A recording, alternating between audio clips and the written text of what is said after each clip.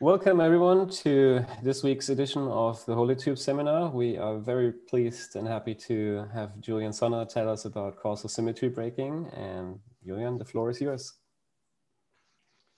Okay, thank you. Thanks for everyone. Thanks to everyone for being here. Thanks for the invitation. Very happy to contribute to the seminar series. I've appreciated quite a few of the talks, although on YouTube, not in person. But the talk that I'm giving today, I think, is maybe a little bit different from what is usually the focus, although there are plenty of connections. And basically, what I want to talk about is very strongly related to black hole physics, but the approach that I'm taking is going to be related to quantum chaos. So, so what is causal symmetry breaking? In some sense, that's the point of this talk, to explain to you what it is and why it's useful. But before, I want to say a couple of words also about all these wonderful collaborators here. So I'm mostly talking about 3 papers, only 2 of which have appeared. So roughly speaking, also thematically, I'm going to talk about properties of the spectrum of holographic theories. And this is work with Alexander Altland, who is in Cologne. Then I'm going to talk about adding also operators. So talking also about properties of operators in holographic theories. That's some ongoing work, but that should appear pretty shortly. With Alex again, with my postdoc Pranjal Nayak and my PhD student Manuel Bielma. And finally, specifically about properties of OPE coefficients. That is some work, part of which is published with Alex Berlin and with Jan de Boer, and again with Pranjal. And there's another one forthcoming. But also chronologically, the talk, I will first talk about only the spectrum, then I will add the operators, and if I have time, I will talk also about OPE coefficients. So, however, let's talk about more physics. Let's talk about what is the motivation, what is the general context. So as no doubt all of you know, quantum mechanical unitarity and gravitational physics have long had a fraught relationship. So there seems to be something that doesn't sit easy. Either one or the other seems to be in tension with the results that we get from our theories. So most famously, this is illustrated by what's known as the black hole information problem. And in particular, here I want to think about its ramification for what's called the page curve. So whether it behaves like it is expected to in a unitary system or it does not. But also, in some sense, perhaps more down to earth, one can find these signatures of a tension between unitarity and what the predictions of semi-classical gravity, to be specific, are in the long-time behavior of observables. For example, such things as simple observables like two-point functions. And in a nutshell, these kind of paradoxes arise precisely when we take seriously the results of Bekenstein and Hawking, namely that black holes are thermodynamic entities. So if we want to understand them as thermodynamic entities, they seem to have peculiar features that they don't share with other thermodynamic entities, but we would like to reconcile them. We would like to be able to treat them just as normal thermodynamic entities. And this is the whole, let's say, battlefield between unitarity and semi-classical gravity. Now, the strategy that I'm adopting is one, well, that I have been adopting for some time now. Basically, if we want to understand this paradox regarding thermodynamic black holes, or the thermodynamics of black holes, a nice idea is to study actually how do these systems arise. So how do thermal states actually arise as a dynamical process in quantum gravity? And of course, all our favorite arena for quantum gravity, I think, is ADS via the ADS-CFT correspondence. So I want to focus my attention on the issue of black hole formation and evaporation in ADS and within ADS-CFT. So this cartoon that I have here, it's actually from an older paper with Tom Hartman, Tarek Anous, and Antonin Rovai, for a series of papers with combinations of these authors, where we demonstrated specifically that you can actually set up our field theory in a non-equilibrium initial state that will have a non-trivial time dependence that in the bulk precisely corresponds to the formation of a horizon in a singularity that is a black hole and its subsequent evolution.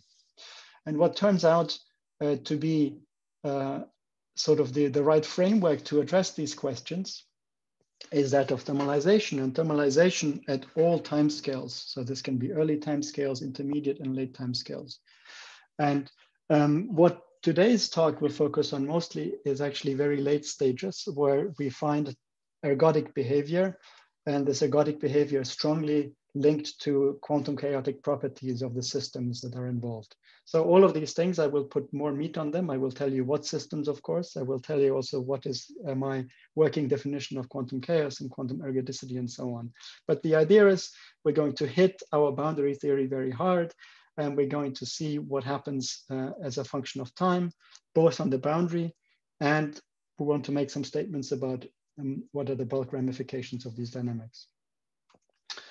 Now, actually, just returning to these two examples, I mean, the page curve and the correlation functions, in my opinion, both of these have recently enjoyed really spectacular new progress, but this progress, as so often, also came with new kinds of puzzles, or more positively, more positively fascinating questions. And one of the most intriguing and important ones, to my mind, again, is the role of the ensemble.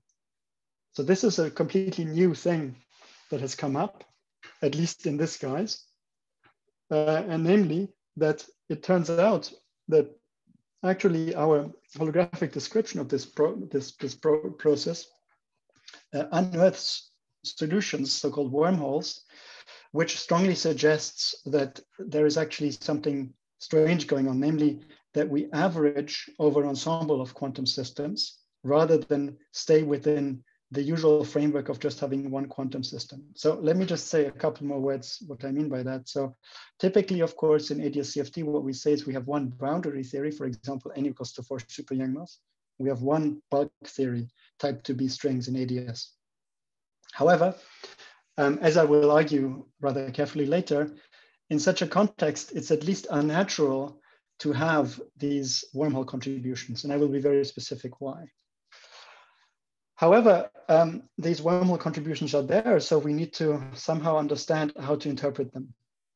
And to my mind, basically there are two attitudes. One, which is an attitude that has been proposed more recently in lower dimensions in particular, that this ensemble is just a fundamental property of ADS-CFT. So rather than this canonical view that I just explained, one bulk theory, one boundary theory, we actually have one bulk theory, but this is dual to a whole ensemble of boundary theories. Okay, that's on the face of it very strange, very different from what we usually say and think. Secondly, the ensemble can be emergent itself, and that is to say, this will be in fact the focus of my talk, that if you take very seriously the quantum chaotic properties of our boundary theories, you find that certain observables, in particular the ones which are dual to wormholes, are naturally described by an emergent ensemble. So the ensemble is basically let's say, something that very well approximates the true story, but the actual true story is still an individual theory. But the way that an individual theory can produce results that are equivalent to that of an ensemble, that's why I'm saying it's emergent. This will depend on the kind of quantities that we look at, and it will also depend on the kind of timescales that we look at. And this is what I would like to explain. This leads me to quantum chaos. So much for the background. I wanted to here is basically an advertisement of the results. So the slogan that I have chosen for this is basically from Dumas, one for all for one. The reason being that one theory can look like a whole ensemble of theories, and a whole ensemble of theories can be associated with one particular theory. And so this is the idea of the emergent ensemble. And the way that this works technically is precisely this route that we call causal symmetry breaking. So we use a simple symmetry breaking principle that applies to a broad class of quantum chaotic systems. And this symmetry breaking, like any symmetry breaking, allows us to basically identify a set of relevant, very light modes, which we use to construct an effective field theory. And this effective field theory is the one that allows us to characterize precisely those quantities which are given by ensemble-like answers.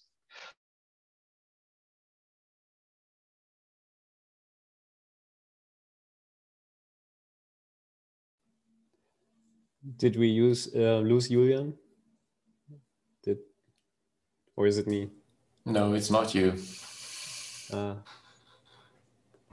Okay, we can wait for a few seconds. Hopefully he comes back.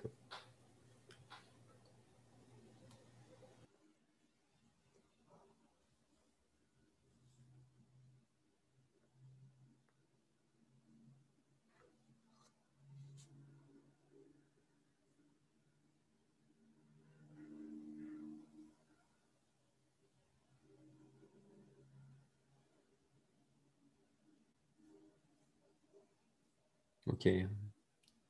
He disconnected completely. That is progress, I guess. I think you need some elevator music to play when this stuff happens. Well, this is a first. So are there any questions that you want to discuss for now?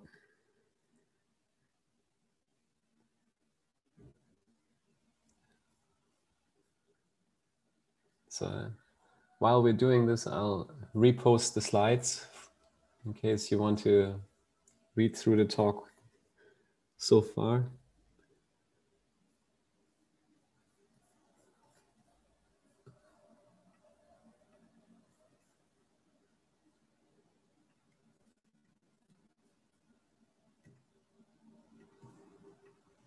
Okay, there's a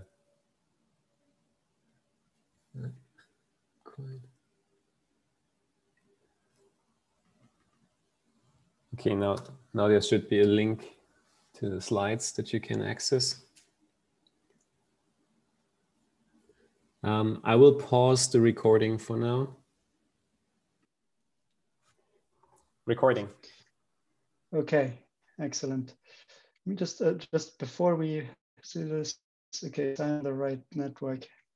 Okay, so so we have these degrees of freedom, which are basically determined by some symmetry breaking principle that I would like to explain to you.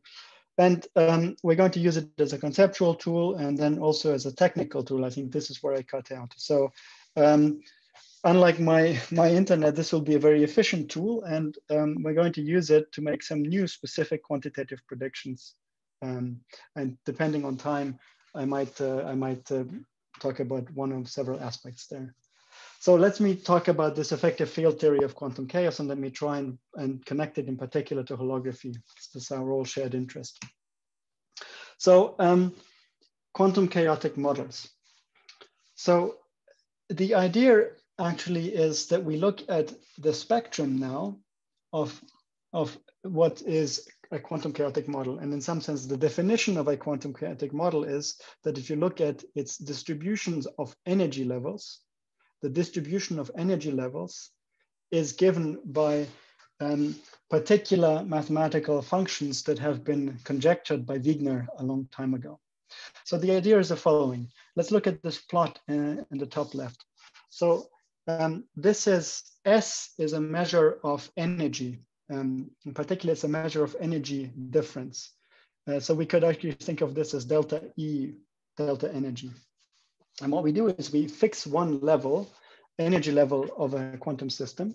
One might, to be concrete, take this famous example of Sinai billiards, but that's just a very simple quantum chaotic model. And you put yourself onto one energy level and you ask, how likely is it that if I go away in energy from that one level that I encounter a second energy level? And the way to do this is, well, one fixes oneself a little window of energies and one bins the number of energy levels that one encounters. So if I make a histogram, okay, this gray line here is really a histogram of the number of levels at a certain distance from my original level. And the idea is that for one single quantum system, if I do this histogram well, then I compare it to a prediction of Wigner. It is very well approximated by this Wigner prediction. So what is this Wigner prediction? This Wigner prediction actually says you take at random the Hamiltonian. You at random sample the Hamiltonian from a particular distribution, and then you average with a particular probability measure over all such possible random choices. And that gives you a continuum curve. This is the purple curve. And the idea is, as I said, that the individual quantum system approximates very well, or is very well approximated by this ensemble here. That's really, in a nutshell, all there is to say. So the point is that if you take the limit where there is many, many energy levels, and then you correspondingly are able to make the bin size smaller and smaller, you're supposed to get a better and better approximation. So this is, in some sense, a very physical way in which one single system approximates an ensemble average. So I repeat again, this is the distribution of energy spacings in a given quantum system, but I sample it over the entire spectrum, and I have to do some sort of binning. And the result that you get is arbitrarily well approximated by an extremely smart guess by Wigner. Namely, he guessed that you get energy levels that are distributed as if you drew randomly a Hamiltonian from a probability density, and then you average over that probability density. And this causal symmetry breaking that I'm going to tell you will explain to you how that works, okay? But Wigner guessed this in the 1930s, I guess, and then this became a whole field, basically random matrix theory. In particular, in nuclear physics, this was first developed in nuclear physics by people also like Dyson, by Mehta, and so on. Now, a related quantity, which is basically the same quantity, but that you maybe have seen more recently in the context of black hole physics, is what people like to call the spectral form factor. And this is easily explained now because it's just the Fourier transform of this curve. So if I Fourier transform this curve, or a closely related one, which is the two-level correlation function, then I get a time domain picture. In this time domain picture, it has something that behaves exactly like the ensemble. I'm calling the ensemble here RMT, random matrix theory. So the purple curve has the same meaning. This is the prediction, let's say, of Wigner if you Fourier transform. And then you can ask, what does a real individual system look like? And the point is that after a certain time scale, I will explain why, after a certain time scale, it is arbitrarily close to this prediction. What happens before that time scale is more complicated, is not universal or is less universal, but that shall not concern us right now. But the point is there is a time domain imprint on interesting quantities, and then there is an energy domain imprint. And the idea is that an individual quantum system can be arbitrarily well approximated by a random system, an average over an ensemble of systems. Okay, so this is, and by the way, one can also say this is a definition of quantum chaos. A quantum chaotic system is one whose energy statistics coincides with the predictions of random matrix theory.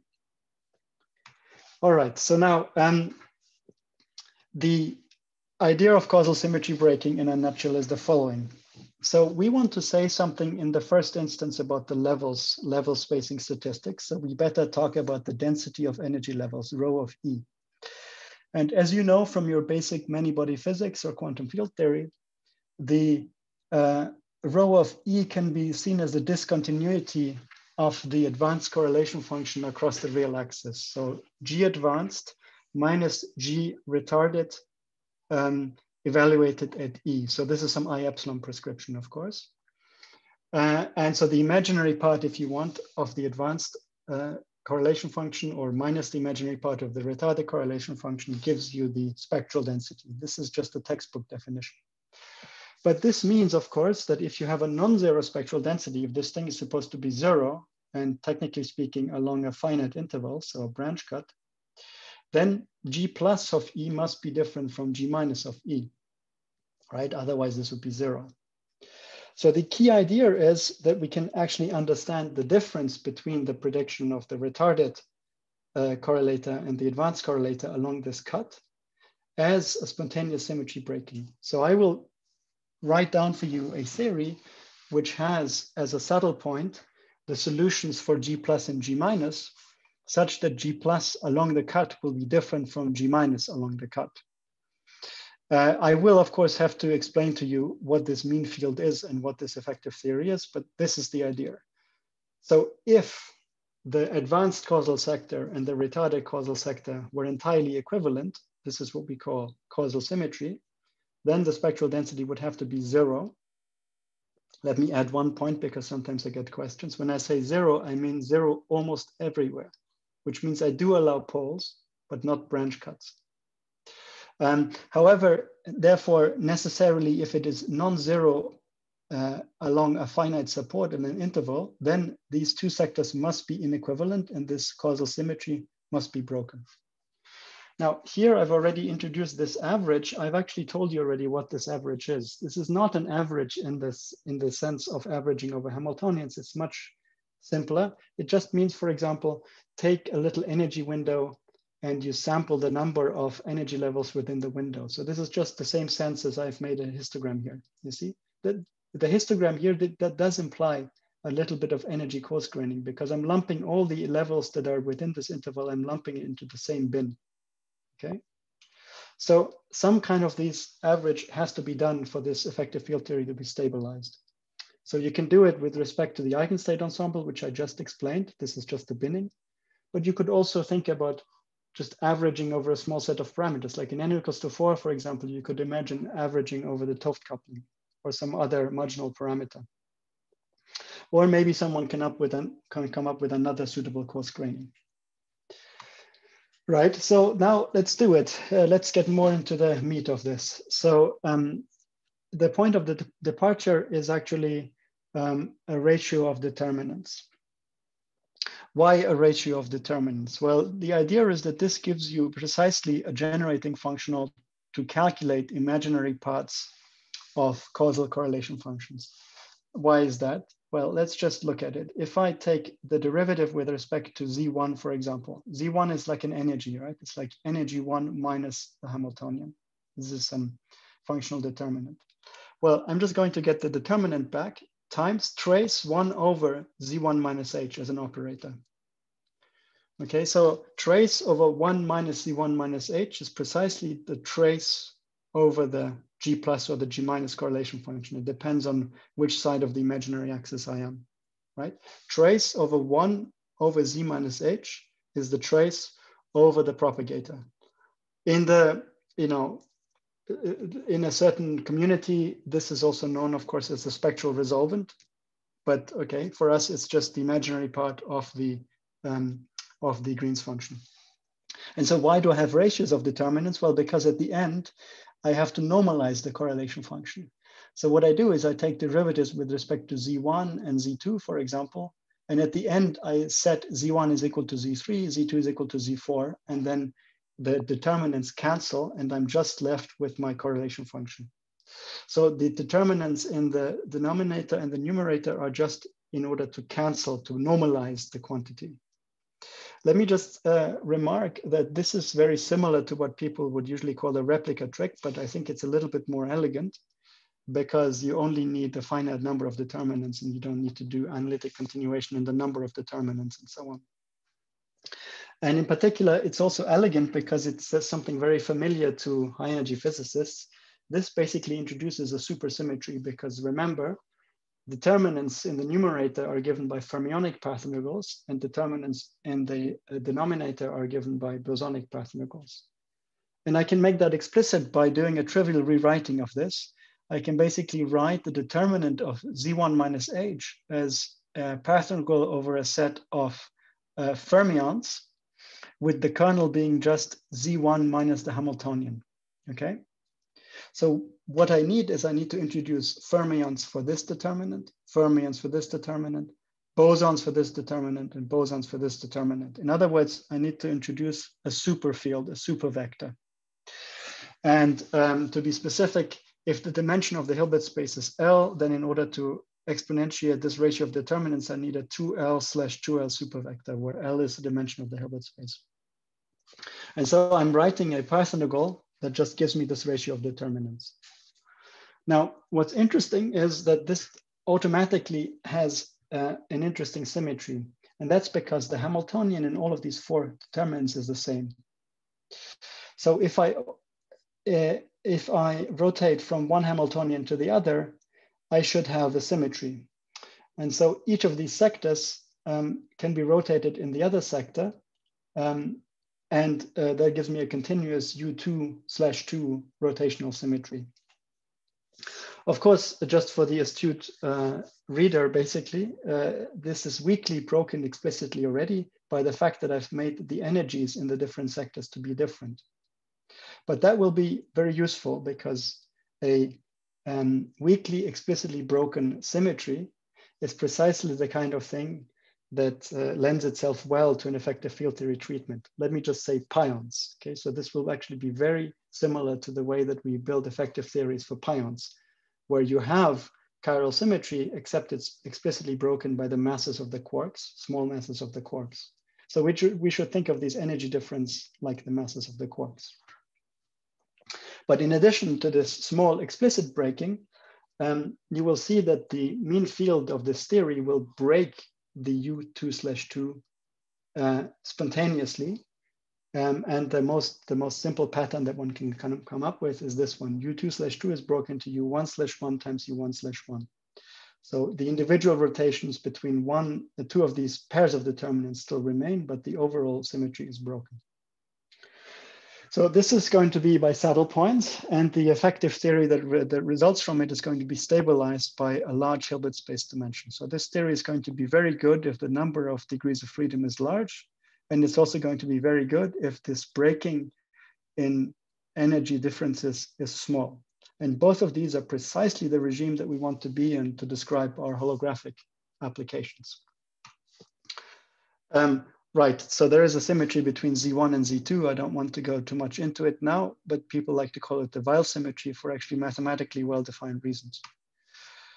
Now, what happens is now that there are these Goldstone modes that are related to the symmetry breaking, and we use them to build our effective field theory. And let me just give you the preview. The resulting model reproduces precisely the physical content of random matrix theory.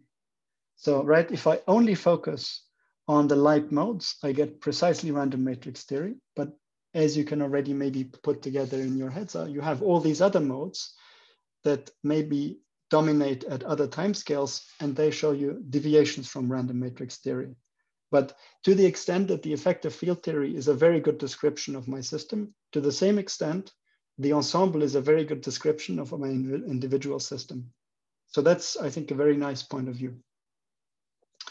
Moreover, there's a nice geometric picture behind it, as was demonstrated to us in a very general sense already by Callan, Coleman, Wess, and Zumino. So the way that you write, of course, the effective field theory is you use coset description of the nonlinear realization of the symmetry. So we're going to write basically an integral over the coset. So Q is some degree of freedom that parameterizes this coset, and the coset follows from the symmetry breaking principle. So I remind you that we had this U2/2 was broken to U1/1 times U1/1. So the coset is going to be U2/2 divided by U1/1 times U1/1, and that will be the target space of my nonlinear sigma model.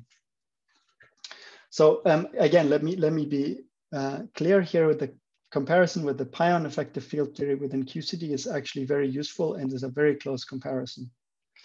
So we introduced these auxiliary degrees of freedom, which are graded. So these are, supervectors, superfields. You might call them fermions and bosons. In QCD, we have our actual quarks. So the symmetry is broken by a quark condensate, the chiral condensate. This breaks the chiral symmetry. Our causal symmetry is broken by a condensate of these psi fields. Remember, I introduced them here to exponentiate these determinants. They were purely auxiliary quantities from this point of view, but we're now going to take their field theory seriously. Not because I want to ascribe them some physical reality. That actually, just as to preview, I can do if I look at the bulk picture, but here, just because it's useful. So these degrees of freedom will allow me to explicitly realize the symmetry breaking. And then the chiral condensate, you also have a quark mass, which explicitly broke the symmetry, but by a small amount. And here we have the energy differences, which actually break this symmetry also explicitly by a small amount. And in fact, the amount typically that we want to break the symmetry is going to be non-perturbatively small in the entropy of the system. I think I will explain why in a later slide. Okay, so is this so far okay, or are there questions? Also maybe about the introduction, because actually, sorry, we were somewhat rudely interrupted by my internet problems.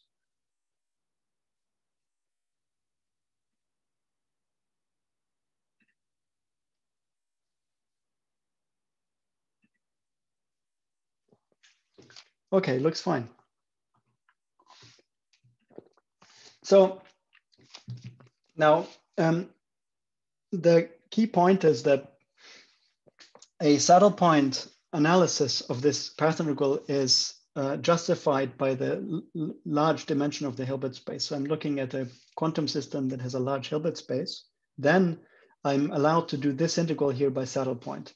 There are a few steps in between that you need to use to argue this, but it is true.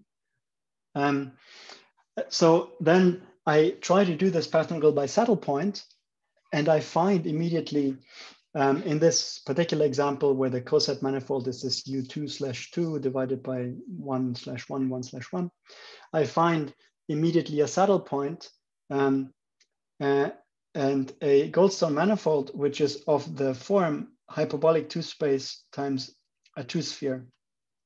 And the saddle point that I find, that the most obvious one that people like to call a standard saddle, you can put it at the north pole of the sphere. It's just a choice of coordinates. But because there was this exchange symmetry between two energies, I called it the Weil symmetry, you can actually immediately generate from the standard saddle point, you can generate a second non-standard saddle point, which is at the south pole in this parametrization. And in the quantum chaos community, this saddle point is actually known for a long time. It's known as the Andreev-Altshuler saddle point. What's interesting and important is that this standard saddle point, just in the way that we refer to it, it has the property that it completely leaves intact the supersymmetry. And if something is supersymmetric, then you can show that its action here has to vanish, because the action will be always written in terms of supertraces, and the supertraces of something that's fully supersymmetric is always 0. But the Andreev-Altshuler action actually breaks the supersymmetry.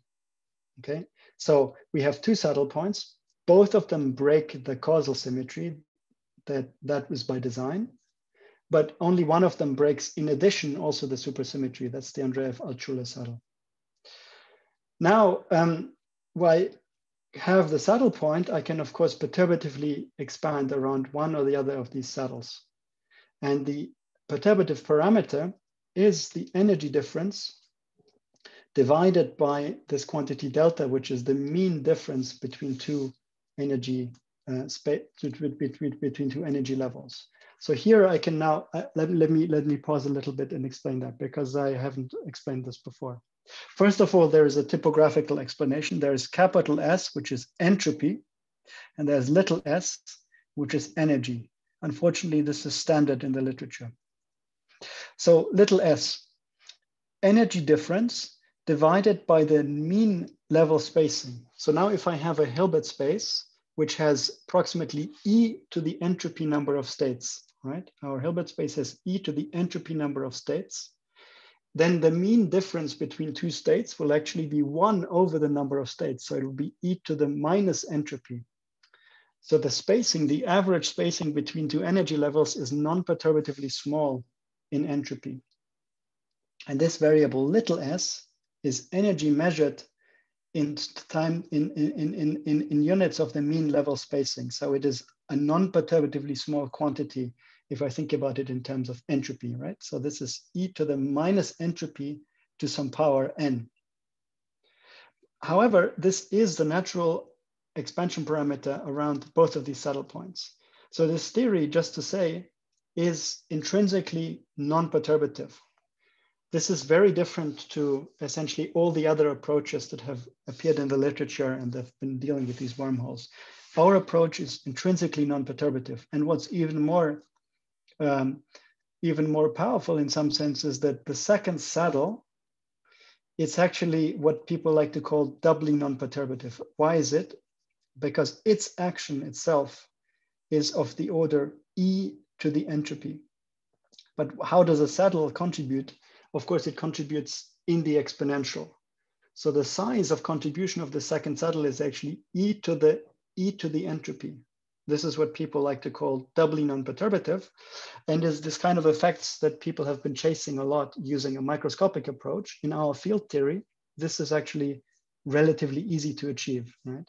So the non-perturbative expansion is just very easy. It's the standard expansion about these saddles. But if I add the contributions of the two saddles, in addition, I have a doubly non-perturbatively good resolution. Okay, so that's actually very powerful, and this is what makes this effective field theory so interesting. Good. And the other thing that I should say is that the fact that the mean level spacing is like non-perturbatively small also tells us that the effective field theory is actually very good, because we said that the effective field theory is going to be good if the energy separation is small. The energy separation I just explained to you is naturally very small in precisely the regime that we want to investigate. So this is the comment here. Nice. Okay, good. So then now let's do something with this theory. So we can basically write a perturbative expansion of this theory, and the perturbative expansion of this theory it can be again written in terms of a matrix valued field. Why is it a matrix valued field? Because basically it parameterizes this coset. But it's just, in the simplest case that I'm telling you about, it's just a 4x4 matrix. Yeah, it's a U2/2 matrix, basically. So it has 2 fermionic and 2 bosonic directions. It's a small matrix. And why am I sort of going on about the fact that it's a small matrix? Well, because the Hamiltonian itself, if you think of it as a matrix, it's huge.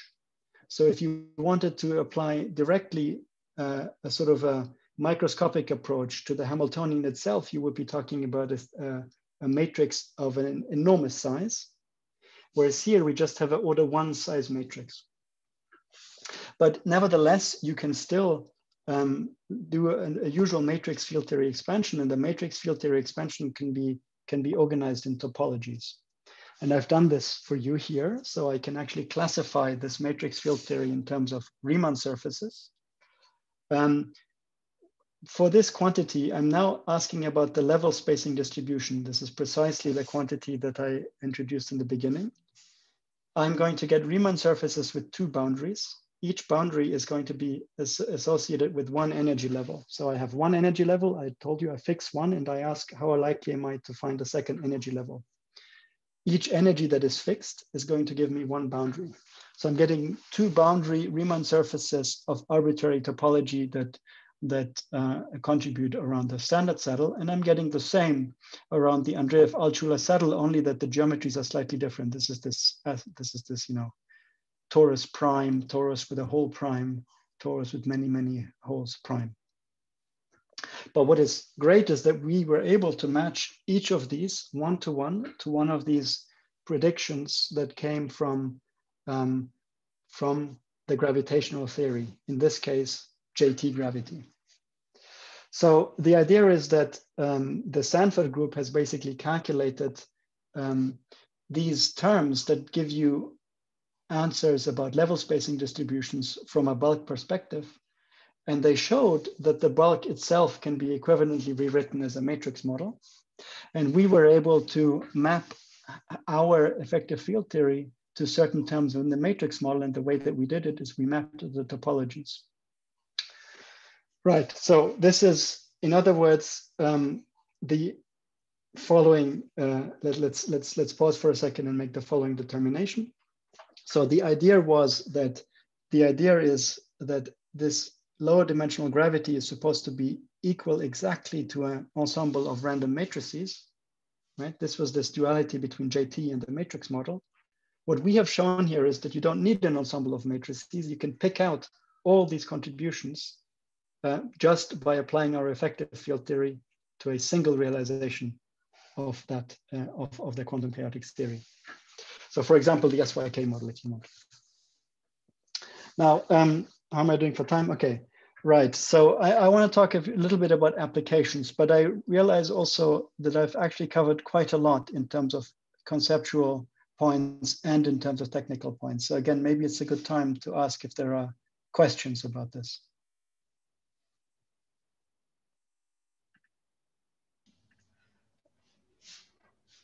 I have a question, actually. Yes. Is this equivalent to the statement that the model is self-averaging? That's a very good question. It's not equivalent, and how should I say? But this is actually a key question to ask. So here, maybe with this graph, I can answer it. So what this effective field theory computes for you is basically the purple line here. Okay, but now you should ask, or you have asked, what is actually the meaning of the purple line for an individual theory? So let's say we take n equals to 4. Well, actually, n equals to 4, the actual curve would look more like this. So you would find the early time behavior would be as drawn, but as you start approaching this EFT prediction, you actually get erratic fluctuations, and only if you average over the fluctuations do you get a continuous curve. So what's the averaging? Well, it could be a small energy averaging like I did in the introduction, or you could do some continuous time averaging. So you keep tracking the time series and you average it over small time intervals as you go on. And if you do that to the individual theory, then you get precisely the prediction of this effective field theory. So the effective field theory gives you, if you want, an envelope function for the actual individual theory, right? So there is a meaning to the curve in the individual theory, but it's not that it literally behaves at any instant in time like the theory. So if you want, it gives you the mean, but there is also a variance that is non-zero. And you might also want to compute the variance, for example, of this curve. And you might want to compute higher moments of this curve. Okay? Yes, okay, I understand that. But actually, since you've mentioned like higher moments, because here, like the expression that you had is just a relation between two energy levels, right? And like one can look into the correlation of like more energy levels. Is there any meaning in that? Like, or can it be achieved with your model? Absolutely. So I would have said that I strongly believe that it can be done, but actually one of my friends and also collaborators on other projects told me that he has recently been able to achieve this. So I won't spill the beans yet, but yes, it's possible. Yeah, and it's the conceptual technical framework is actually the same. Okay, thank you. Sure. Other questions?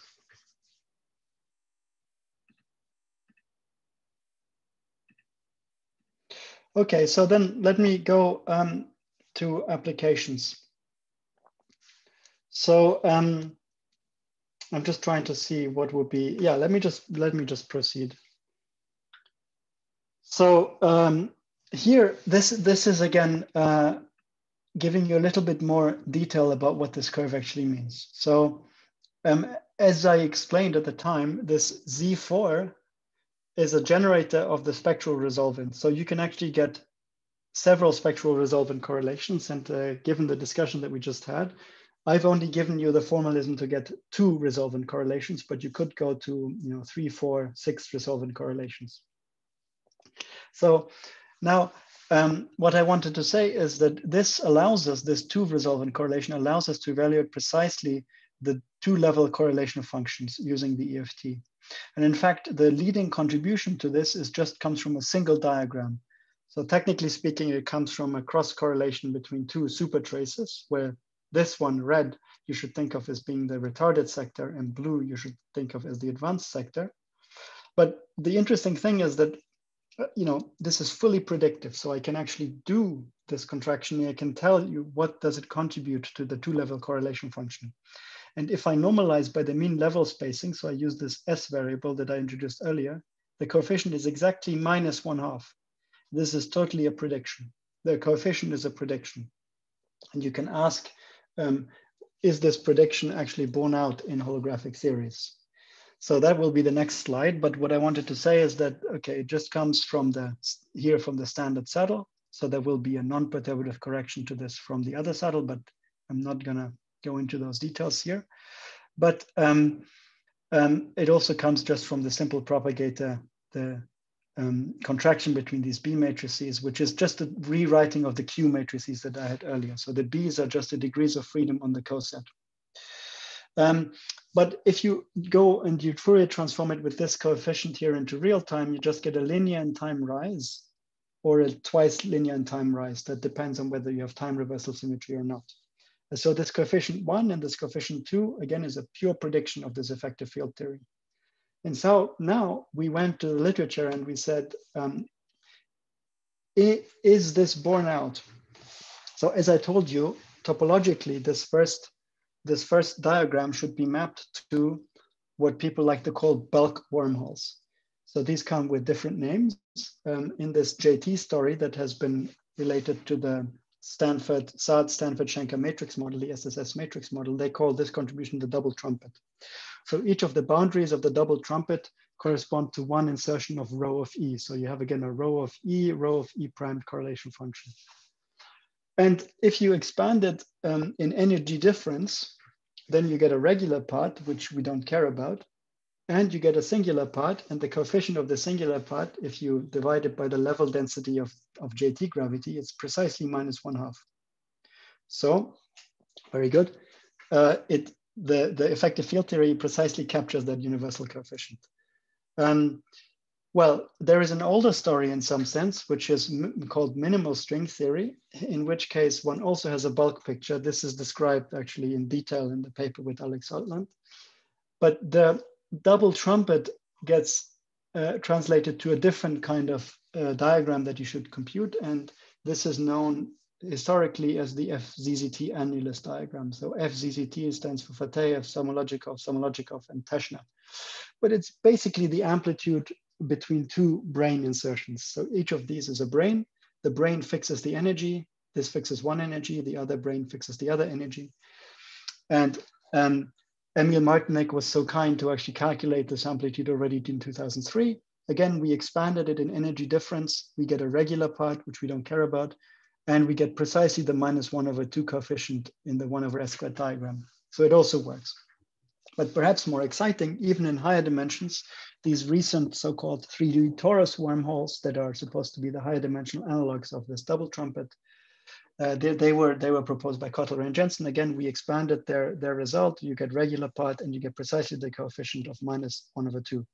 So we had already reasons, from fundamentally the theory, how it's set up, that this gives you the leading wormhole contribution in all of these theories. But it's nice to see that in each case where it should work, it also works. So the leading EFT diagram is dual to the contribution of the bulk wormhole with trivial topology. So you could also have non-trivial topologies, but I don't think I have time to get into it. But you probably can imagine that those have to do with these higher topology diagrams in our effective field theory as well. Now, okay, let me see. So maybe I do want to say a few words about this because this is the most recent paper that we published. This takes a little bit of a detour, but I think it's very interesting. So for me, this actually explained and gave me some confidence that really these Euclidean bulk wormholes that people have been throwing around, really we should take them seriously. But the way that I am taking them seriously is that they give you universal contributions to the spectral correlations of our boundary field theories that are induced by the fact that they are chaotic systems. Okay, so these chaotic systems, they have certain universal features of their level statistics, and those universal features in the bulk are precisely captured by these wormhole geometries. So we should not actually be nervous that these wormhole geometries are there in the bulk. People, when they were first proposed actually by Mulder-Sen and Maus, people were nervous because they didn't fit into a standard picture of ADS-CFT, right? In fact, we should be glad because they give us a way of computing the moments of the distribution of energy levels, okay? And the key ingredient is to realize that this comes from quantum chaotic dynamics. Okay, but now I have accepted that these bulk wormholes are there. So let's ask, what can we do with them? Okay, so this is in some sense the next step. This is this recent paper that I wrote with Alex Belin, Jan de Boer, and Pranjal Nayak. So what we could do is we could ask what other bulk solutions are there and what do they tell us? So what we were looking at is we were looking at the global charge. So for example, just simple electric charge of some operators. By the way, ETH here stands for eigenstate thermalization hypothesis. This is actually another very powerful framework that allows you to talk about the spectrum of quantum chaotic systems. I've focused a little bit more on the RMT aspect up till now. In this paper, we were focusing a little bit more on the ETH aspect, but actually you can understand it just from what I said previously. So the idea is that if you put yourself in 3 dimensions, so ADS3, there is a solution that was written down by Mulder-Sen and Maus, which is called the genus 2 wormhole. So you take a genus 2 Riemann surface on the boundary, 2 holes, and then there is a connected bulk solution which has 2 asymptotic boundaries, each of which is this genus 2 surface. And now I can ask, what happens if I insert a charged operator on each of these boundaries and I ask about its 2-point function? Well, because this 2-point function is actually not neutral under the symmetry, but the 1-point function of these operators should be 0 because it's a charged operator. It carries a non-zero charge under an exact symmetry of the theory. So it has to have a 1-point function. But this is a very strong statement because its 2-point function has to be exactly 0. It's not that it has to be somehow approximately 0. It's exactly 0. So it also can't have any higher moments. Going back to the discussion that we had before. If a signal is just always 0, it doesn't have any standard deviation and it doesn't have any higher moments. But the existence of this bulk wormhole actually predicts that there is a non-vanishing variance of this operator. And that's very disturbing because we just said that's incompatible with our statement that there is an exact symmetry. Well, actually the story is a little bit more interesting because you can show that if the symmetry in the boundary corresponds to a gauged symmetry in the bulk, then everything is fine. Because if there is a bulk symmetry in the bulk gauged symmetry, then you actually have to have a Wilson line that goes between these 2 operators, and you can actually use some very simple arguments, essentially a Gauss's theorem, that in fact, the correlation function is non-zero, even though this wormhole exists. So that's good. Sorry, the correlation function is 0. So we also have 0 variance. We have 0 expectation value, 0 variance, and 0 higher moments. Everything is fine. However, if the bulk symmetry is merely global, then you cannot argue that this correlation function generically vanishes. And in fact, generically, you would expect that it does not vanish. And that's very, very disturbing because it's completely in contradiction with our original symmetry-based statement that the 1-point function is exactly 0. And so the way that we point out that you get around this is that actually you must say that there can be no bulk global symmetries in a theory of quantum gravity. Otherwise you would get this paradox. So we can use these ideas of wormholes actually to give an independent argument for the absence of bulk global symmetries. It just comes from the existence of these wormholes. So this was the content of this paper that we wrote recently. And of course, there has been a long and very nice proof by Hallow and Oguri of this statement, but using sort of an algebraic quantum field theory approach, very different from our argument. Our argument is more like a physical paradox type argument. Okay, so let me not flash through all this other stuff that I have because it's just going to be annoying for you. So I think this is then the only application. So I have 2 applications. I basically told you about the spectrum, the spectral correlations and how it is universally encoded by bulk wormholes. in accordance with the predictions of our EFT. And I've given you another exciting application, which is that if you add charge to the story, you can give a new argument why global bulk symmetries are not allowed in a theory of quantum gravity. So let me just go to my conclusions then. So we have said that we start by demonstrating that you can use a simple symmetry breaking principle to construct an effective field theory of quantum chaos. This tells us that you can get the same predictions as you would get from an ensemble just from chaotic dynamics. And this EFT is a precise realization of this idea. And I've also argued with you, I've only given you a couple of applications, but you can make a lot of calculations in a very simple way. And it's powerful, I did say that, because it's intrinsically non-perturbative. So the simplest expansion around the saddle is actually, from the microscopic perspective, non-perturbative. And even more, it has a second saddle, and the second saddle contributes things that are doubly non-perturbative, which are essentially infinitely hard to do from a microscopic approach. And this allows us I did not go into the details of how that works, but it basically gives us a way to control this rampant plateau physics analytically. So this is typically, because it's so non-perturbative, this is typically only under numerical control. We can do it analytically. And moreover, I think that it gives a simple geometric picture, and the geometric picture that emerges is that of the coset. So there is a simple geometric coset, and in fact, you can classify all the allowed cosets, and this actually coincides with the classification of all possible random matrix systems due to my collaborator Alex Altland and Martin Zirnbauer. It's a very famous paper now that's, I don't know, 25 years old or something. So good. So I showed you some applications. I did not show you really the application to SYK. I did tell you about eigenvalue statistics. I did not even get to tell you about wave function statistics. So this allows you to talk about operators. But I expect that there are many more applications, and I hope to get back to you with those applications. Now, open questions. I think that would be nice to add. So the question that I got already went into this direction. The question is, can we add these erratic fluctuations in a controlled way? So is there some degree of universality to these? That I think is an interesting question. What generically is the bulk picture of causal symmetry and its breaking? So we have some puzzles we have some ingredients of this puzzle.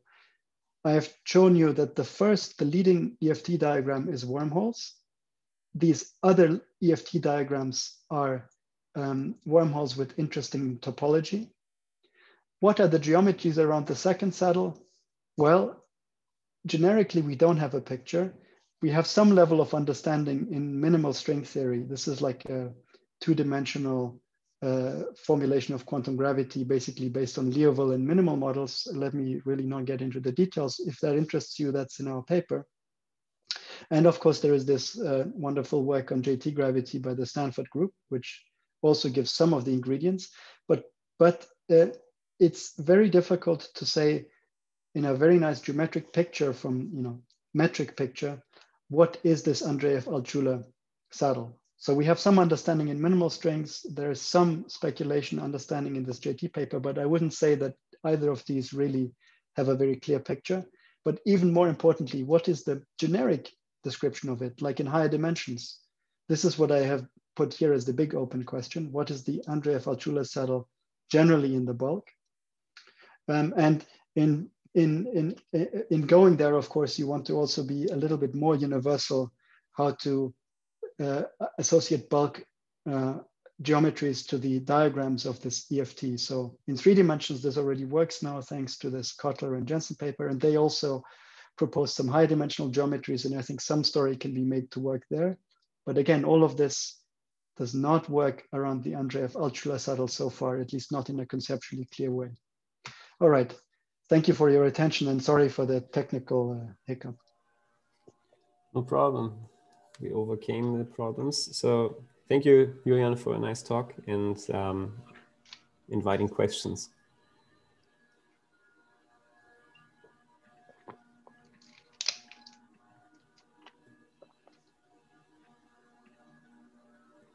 I could start with a question if nobody else wants to. Then a very naive one that I asked myself from the beginning of your talk on, like, what do you refer to as an ensemble in this? Because we're used to like thermal ensemble averages, which we calculate as traces over density matrices and operators. So, but that's like, say, thermal averages, let's say within the canonical or grand canonical ensemble in the thermodynamic sense. But it seems to me like you're referring not to an ensemble of states, but you were referring to an ensemble of theories, right? Correct. Good. So there, well, if you're familiar with the SYK system, that's a simple example of a system that is defined as an ensemble. But maybe the one that I was most referring to is random matrix theory itself. So the idea would be, so the original idea of Wigner would have been that if you take a very big nucleus that has a very complicated Hamiltonian, if you wanted to predict what are its energy levels, it is extremely difficult. I mean, analytically, no chance, and even numerically, I mean, back then anyway, it was impossible, but even today, numerically, very, very difficult. But so Wigner had this really genius idea. He said, actually, why don't we try the following? We know the dimension of the Hilbert space. So let us just sample at random a matrix of that dimension, which is Hermitian and maybe has some other symmetries, for example, time reversal. But that means that I need to specify a probability distribution for Hermitian matrices. So I give you some measure over Hermitian matrices. Nowadays, we can understand that, for example, in terms of just a potential. We can say this is, you have a potential for this matrix, like trace matrix squared, for example, or more complicated.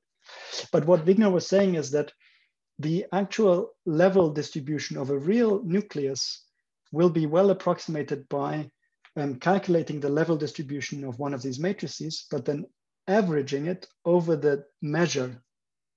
So you basically draw from an ensemble of Hamiltonians, but the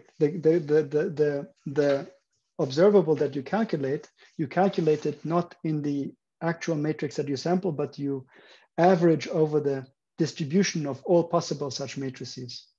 And the point was that part of his genius insight was also that once you average, the problem becomes solvable, because the average prediction is actually analytically calculable. This is actually, and the answer for the two-level correlation function is precisely this curve here. Wigner already calculated it back then. It's called Wigner's surmise. And what is extremely amazing, in my opinion, is that he was right. That if you actually look at the energy spectra of complicated nuclei, they do approximate his prediction. Right? So the ensemble means that you don't have one quantum theory, you have an ensemble, and there is a measure according to how likely is it to get an individual member of this ensemble. But then the quantities that you calculate quantum averages, and then you average them over a classical probability distribution. So, and that's why this is not a quantum system. It's a family of quantum systems, and it's not, yeah. And you're not labeling your states as before in, let's say, a thermodynamic ensemble by a fixed energy or other identifiers or observables, right? So you're labeling them by an average of Hamiltonians that have the same properties, like symmetry, for example. Yes, but I can still I can calculate whatever I want. I can calculate any expectation value I want of some operator. So that's just ordinary quantum mechanics if you want. But then after that, I take that quantity that I've calculated, maybe a correlation function, and I average it over all of the Hamiltonians that are allowed. And this second average, this is what I call the ensemble average, right? And that's the thing that, of course, we never thought would be the case in holography. We thought, you just have your Hamiltonian of n equals to 4, for example, and you have your bulk theory. There is no need to average over quantities. However, this average, maybe I can say this Now, so let's say you calculate the partition function of your Hamiltonian. If I calculate the partition function, that's just a number.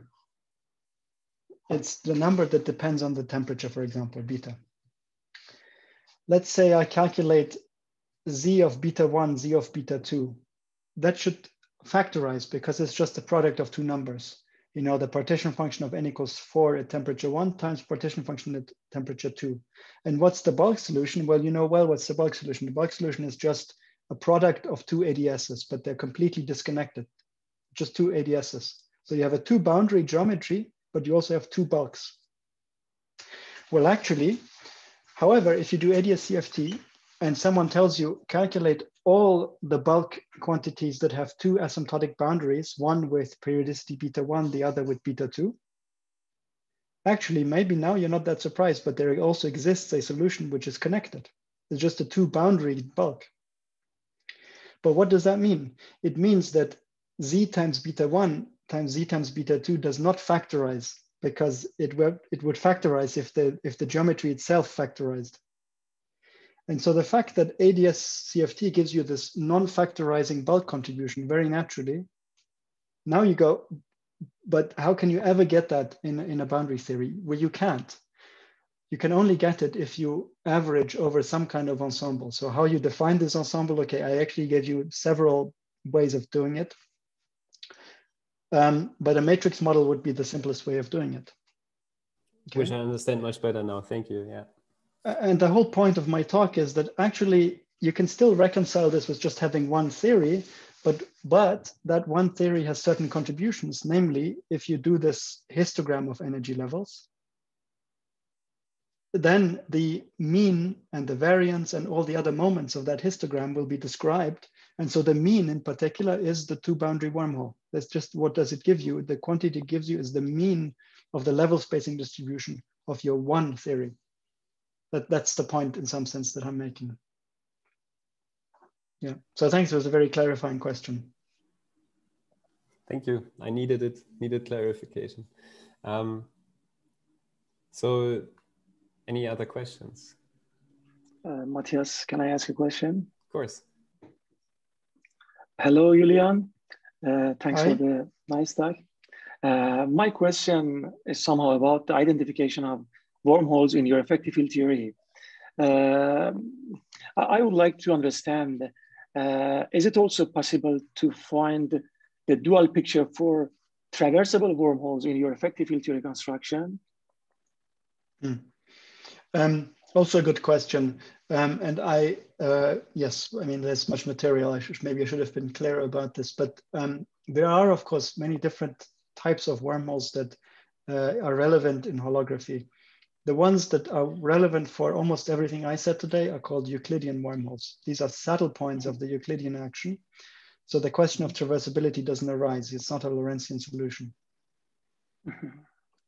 So these are Euclidean wormholes, and they really, there is no good Lorentzian story that I can tell you. However, there are also Lorentzian wormholes. And they also give interesting contributions, but they're not related to what I talked about today. Oh, yes, yes. Thank you. Purely Euclidean saddles. Yes. Thanks. Mm-hmm. Sure. Are there more questions?